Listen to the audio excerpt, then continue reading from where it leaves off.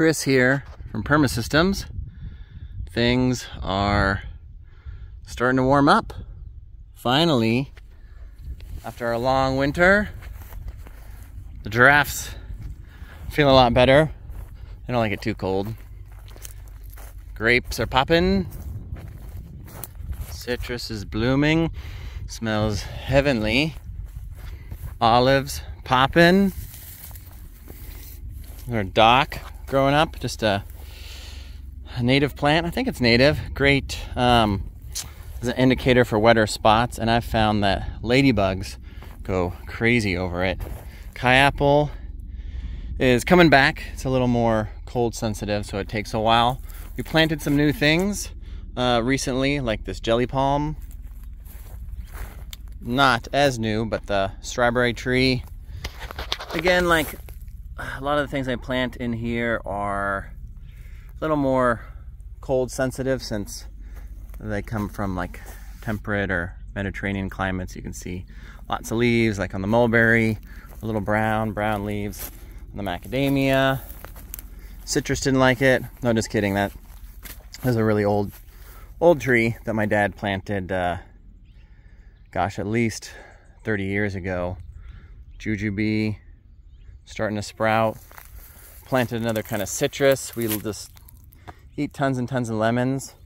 So we decided to plant a Eureka near our Meyer lemon, and they produce at relatively different times, so you can get a crop for a lot longer. Favas are just popping up all over the place. You know, this citrus too, it got cold, but it's coming back. Strawberry guavas. Ooh, we're gonna have a lot of those. Look at all those blooms and all the citruses. Well, I mean, at least these older ones have the really pretty, more pink blossoms. They're super happy. Goji berries are getting happy, popping up through some of the plants. Again, ice cream bean. Some doesn't like the cold, you can tell, but it's still pushing through. Still doing fine. Even in the cold, it was producing seeds and fruit, and the birds, you can see, loved them. So nice. And there's even more still coming, so I think it can't be doing too bad.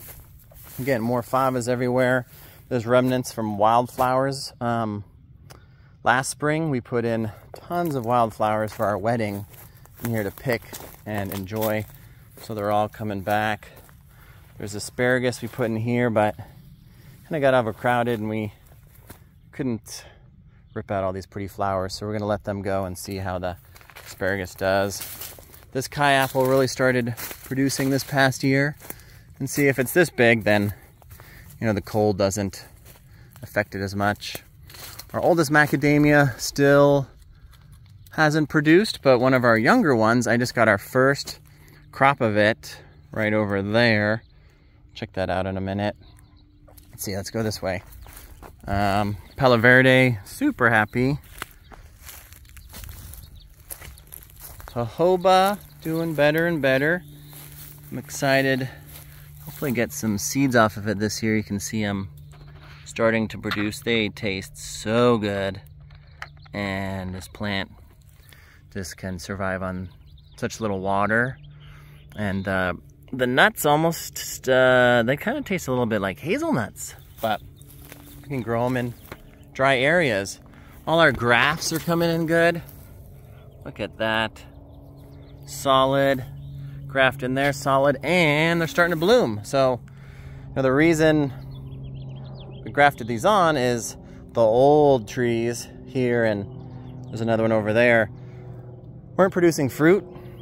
I think they're varieties that just needed more chill hours than we have in our warm microclimate here on top of a hill in backcountry San Diego County.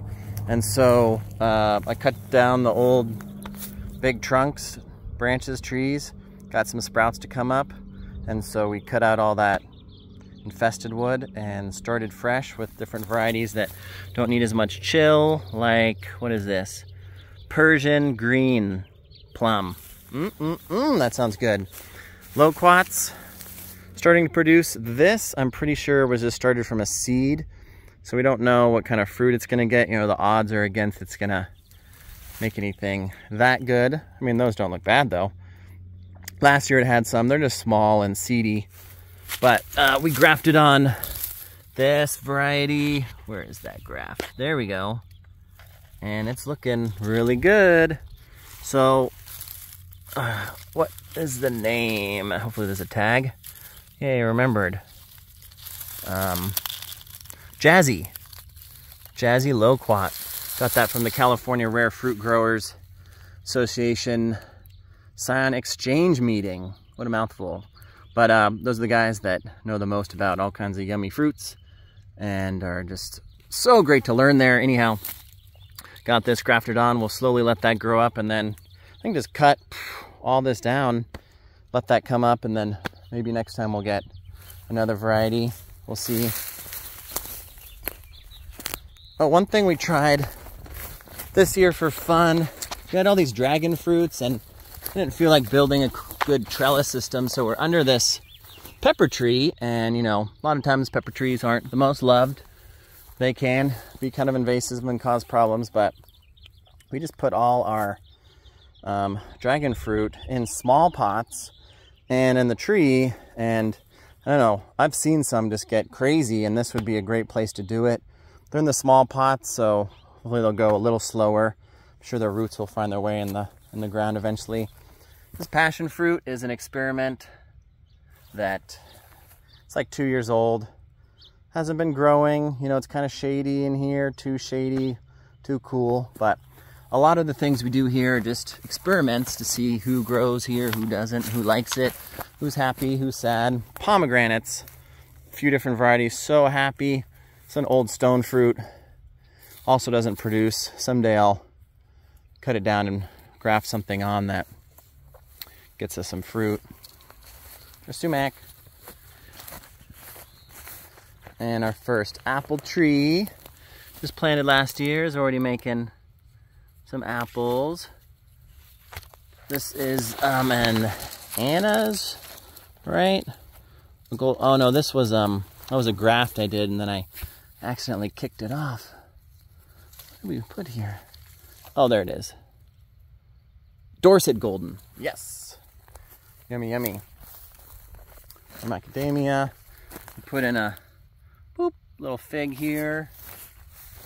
Black locust, which in some places can really take over and be a problem, but we're real dry here. We can use some nice fast-growing trees, some good nitrogen fixers, and so let's see how it does. And then we have kind of a wall of Kai apples here with pomegranates to help block this western sun. And just in the summer, this is kind of like west and north, so in the summer really want a nice wall here to keep the sun from beating down on some plants like figs that want a little bit more water and don't need that super hot sun, even though they like the heat. Oh, this citrus tree is loaded. Wow, it's doing so good. And then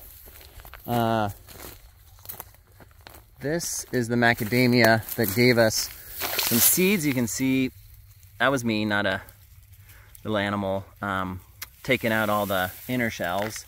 And we're looking good for maybe another harvest. There's a bunch of blossoms on here. And then our couple guavas. This is, I think, White Princess. See, the cold definitely took an effect on it. But they'll come back, you know, it'll be fine. Wahe tree, nitrogen fixer from Oaxaca. Also doesn't love the cold, but it'll bounce back. Oh, here's the other one that I grafted. Oh, wow. It's getting a bunch of peach leaf curl. Oh, that's too bad. It was blooming. See, I thought, oh yeah, here's some fruit coming. It's okay. Yeah, these things take time to grow back, but this was an even bigger one than the other. You can see that stump. So it'll come back. Little leaf curl. That's no problem. And then just fava city, fava. all over. And with our wildflowers, looking so good. And none of this has gotten a single drop of water this entire year. We just put everything in and they're looking good.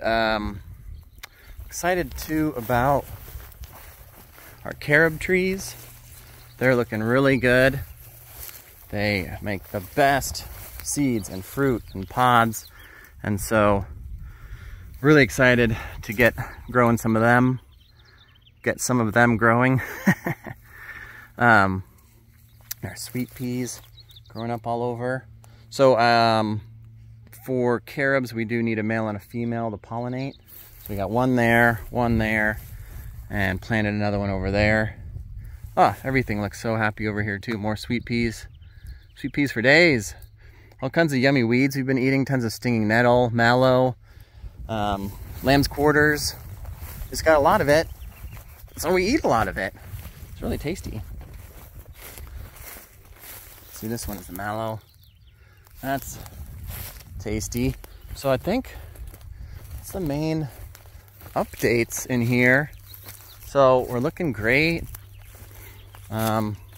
Soil's still moist, still nothing needs water. I think we can go for a while without any more water. Just nice with that warmth to get things popping. And we're gonna keep planting in here. You know, we wanna start establishing, you know, some smaller shrubs. You know, we're getting these upper stories in. You know, macadamias are gonna be upper stories. Different trees like the wahe, upper stories. Teepoo, upper stories. Chinese elm, upper stories. Those are starting to get up there. So we want to do more lower stories, shrubs, and more vines to grow on some of the plants, grow on some of the fences around here, like the grape. We have this conkerberry we planted. It can grow like a shrubby tree thing, but also can kind of vine up on fences. Again, doesn't like the cold, but it'll come back okay. Ooh, and how, oh yes, well, you're doing okay. Our Peruvian guava, our little baby. Oh, I'm so glad you're doing good. That's gonna be a fun plant. Okay, well, thanks for checking in. Exciting to see what's growing here and everywhere, and lots of beautiful things happening. So we'll talk again later. Bye.